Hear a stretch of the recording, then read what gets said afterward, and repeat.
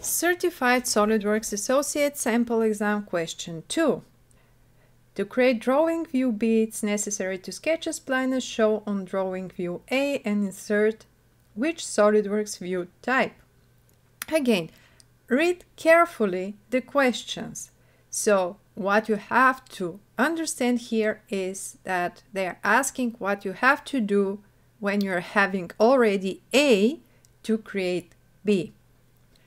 We have 4 possible options: aligned section, detail, broken out section, and section.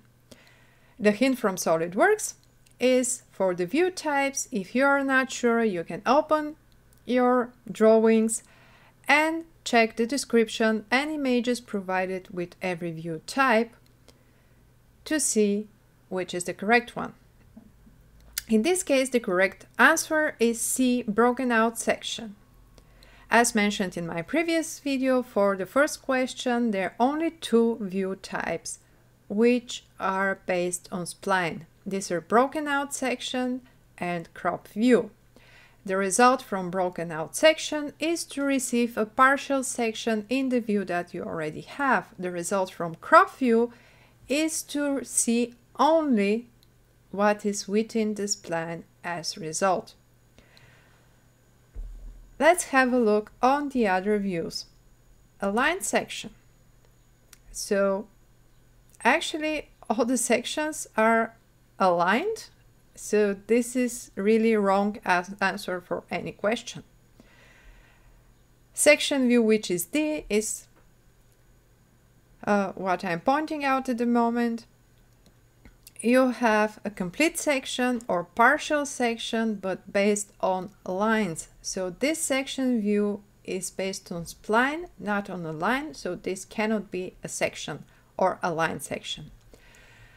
Detail view, on the other hand, is similar to crop view, just it's giving a part of the section as more zoomed and away from our main view.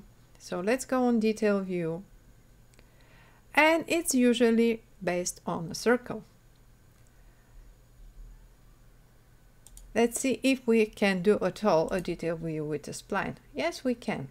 Okay, but you have also text here, and it's related to your detail view. So I lost my spline.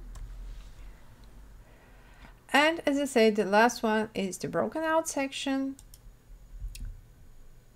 We choose it, show it here. This is exactly looking as our result. We choose a broken out section. Here you have a preview. It's very comfortable, especially when you're not sure where exactly you have to stop.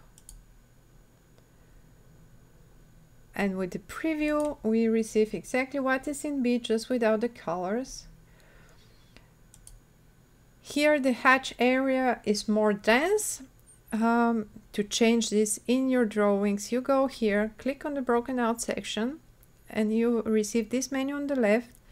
Uncheck Material Cross Hatch, and here you can scale your hatch so it's more dense. You have to do it individually for every area in your broken out section or other section.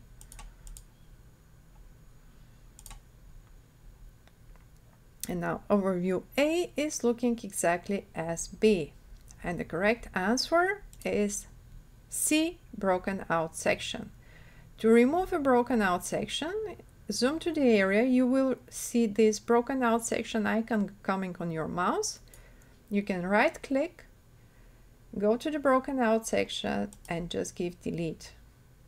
It will ask you if you want to delete also the sketch. If you want to keep the sketch, uncheck this and say yes.